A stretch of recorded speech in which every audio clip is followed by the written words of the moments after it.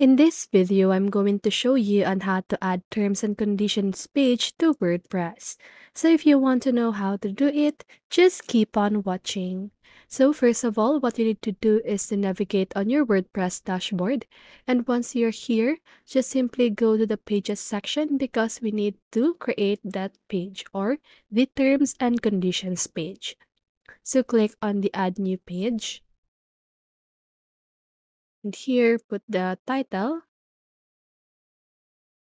terms and conditions. And then here what you need to do is to paste the terms and conditions for your website. So this is just a dummy text. And once you're done with that, just simply click on the publish button and click on the publish button again. Okay, so now let's go back on our dashboard. And once you're here, go to the appearance section and you should see the menu section under that. So click on it. And then here, what we need to do is to create a new menu. Okay, so I'm going to name it as terms.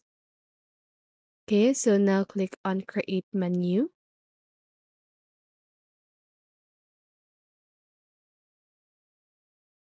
Okay, so now once it is,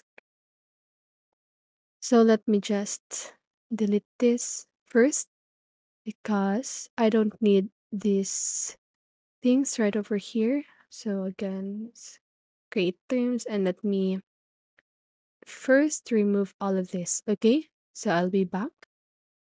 Okay, so here I'm going to select this one, add to menu.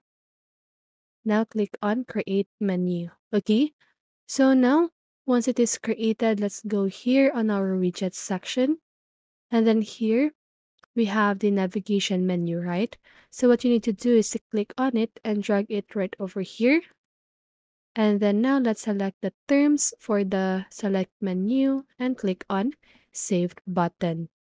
Okay, so now once you check your website, you should see the terms and conditions at the sidebar of your website. Okay, so basically that is how you add terms and conditions page to WordPress website. So I hope this video helped you, and if it did, make sure to like, subscribe, and hit the bell notifications so you won't miss a video. See you on the next one and have a great day.